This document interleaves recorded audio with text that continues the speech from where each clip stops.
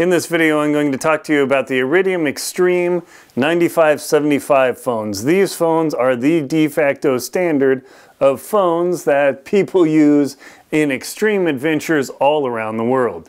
The Iridium is the only network that is globally connected, where I've literally made phone calls from the South Pole, from Denali, from Greenland, from pretty much everywhere that they're allowed to be used, by the way, and they work great. They actually don't work that great on Denali because the mass of the mountain is a problem, but should you or do you need to have an Iridium 9575 phone? Well, that's what I'm going to talk about in this video. I'll just hold one here. Now, the phone itself actually isn't too heavy. It looks like an 80s sort of phone where you plug it in and then you pick it up just like a house phone. But don't be fooled. This phone nowadays retails for almost $2,000 US. Let me fire up my scale and I'll show you how much this weighs. All right, the scale shows that the phone with a single battery weighs 8.9 ounces or 252 grams. So quite reasonable for being able to make a phone call from the South Pole. This phone has an extendable antenna, which is 6 inches or about 15 centimeters tall. The whole phone and has this little flexible antenna where you have to flex the antenna so when you're standing up, it actually points straight up to the sky.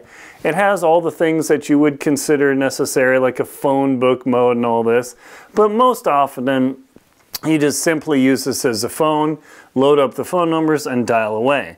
Now, one of the peculiarities of satellite phones is, let me see there, yeah, you can see the phone number is there, and don't bother trying to call me because the phone numbers are disabled now, is that you have to get a SIM card from a satellite dealer. You can't go run down to your Verizon or AT&T or T-Mobile store.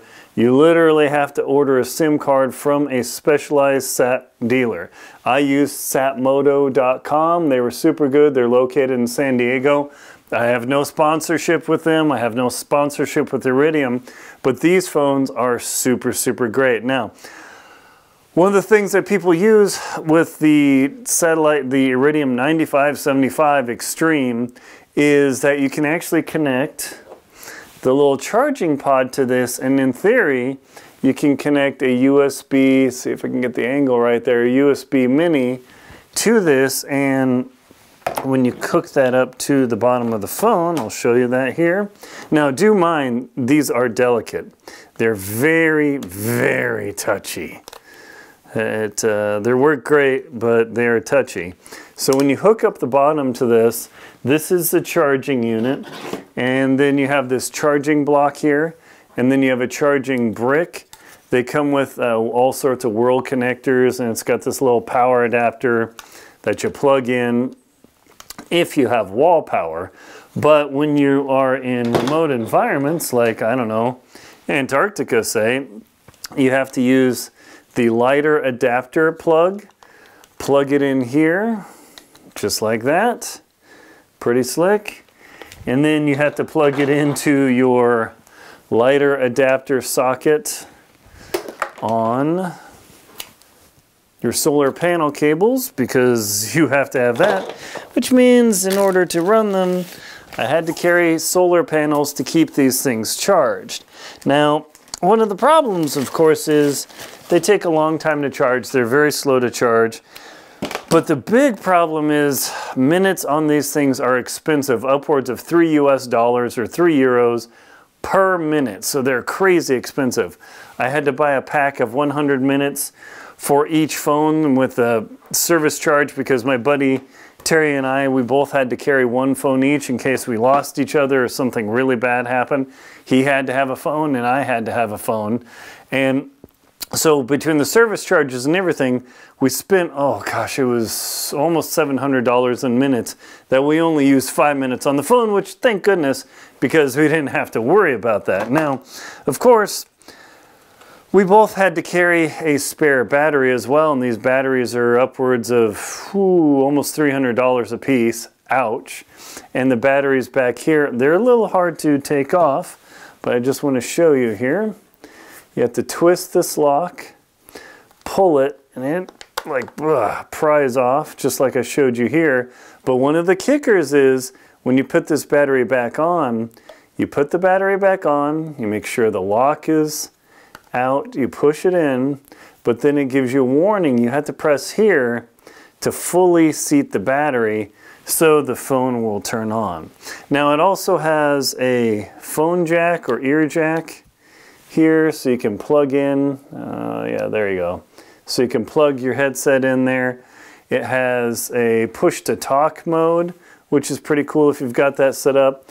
And you can also set up the SOS button if absolutely necessary, which we did. Now, I say that they're very finicky because when I had solar charging going in my tent and a cloud would come over, the voltage would drop. These things started to act a little funny. Fortunately, they weren't damaged. Satmoto did a great job of updating software. You cannot update the software yourself on these. You have to send it into a reputable, certified Iridium Satellite dealer. And trust me, don't wait till the last second, otherwise you're going to be next day airing these, and they're expensive. So satellite phones are a great necessity, especially if you're a guide, you're going out in the bush and the wilderness for a long time. You might have your Garmin Extreme where you can text message and everything, but there is nothing like being able to make a phone call to somebody and get the job done. So I definitely recommend, if you're going out to extreme locations a long ways away, there is no replacement, there is no substitute for the Iridium Extreme 9575. They're expensive, but trust me, they're worth it. And you do have to protect this antenna because it's got a little wire in there, but it's plastic. So if you sit on this thing and you break it, you are SOL. This does work through a tent, but that's about it. If you are under a cloud cover, it's okay. But if you're under heavy tree cover, this thing will not reach the Iridium satellites. You gotta be in a pretty clear sky. So that is something to consider. And again, Two Friends and a Polar Bear, we talk about that experience. Thank you very much for watching. Please like, comment, and subscribe to the channel and ask me questions so I can give you ideas about sat phones and anything else you need to know. Thanks.